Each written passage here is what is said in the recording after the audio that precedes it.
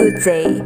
We are the students of BEd Block 21 and we are proudly presenting to you this group activity of 1998 to 1999 decades from the pop culture events, trends, and icons.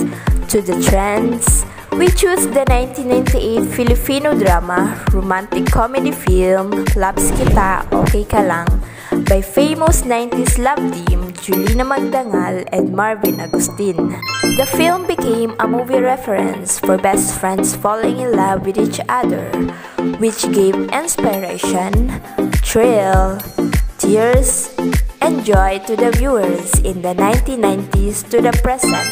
So this is the reason why Labs Kita, Okay Ka Lang became a popular or is still a trend until today. This is the symbol of our friendship. Best friends forever? Yes! Okay! Ikaw ba meron kang one great love?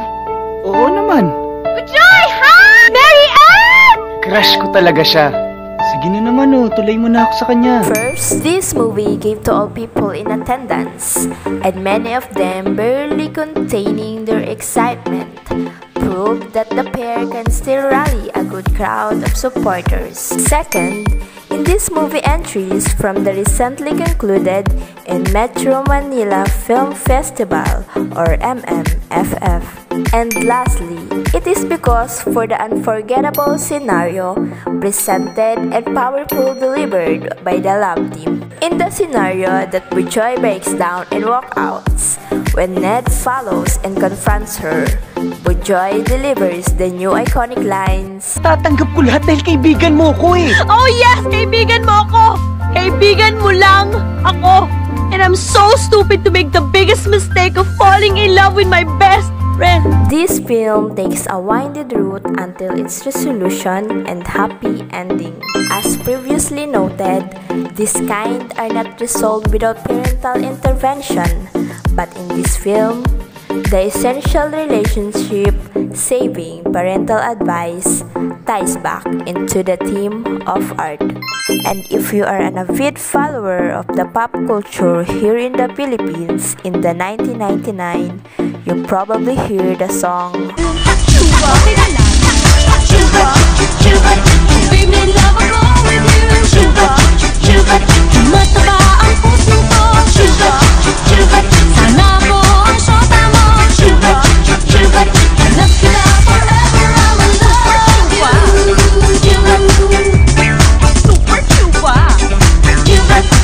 Chuba Chuchu. It is one of the most iconic songs that definitely became a trend in the 90s with its catchy lyrics and simple dance steps.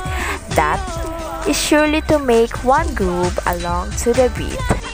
But did you know it was part of the soundtrack of Hey Babe, a 1999 movie directed by Joyce E. Bernal? Paano mo malalaman kung yun na yung Chuba Chuchu? Anong Chuba Chuchu? Ito yung Chuba Chuchu. Yan! Well, it's alright if you didn't, as the song obviously eclipses the movie was written for. A typical rom-com that is emotional at best but clothed in the undeniable cheesiness. And we cannot deny that Julina Magdangal is undoubtedly one of the names that will pop into your head when you talk about 90s Philippine showbiz pop culture.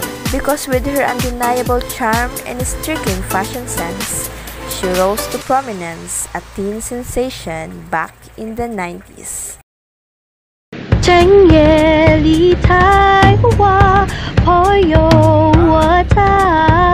She is referred to in the Philippines as the Queen of Pinoy popular culture, simply pop icon, and is often regarded as one of the most successful multimedia artists in the Philippine entertainment. And in the field of music, Julina Magdangal will be admired not only for her singing skills but also for her acting. That giving chills in the film she has starred in the 90s until now. One of his successful songs is the Chuba Chuchu. Kapag ako ay nagmahal,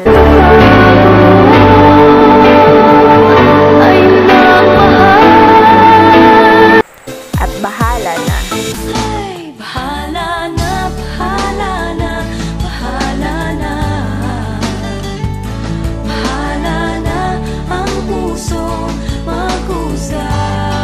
and many more subsequent songs she recorded that really became popular with the listeners then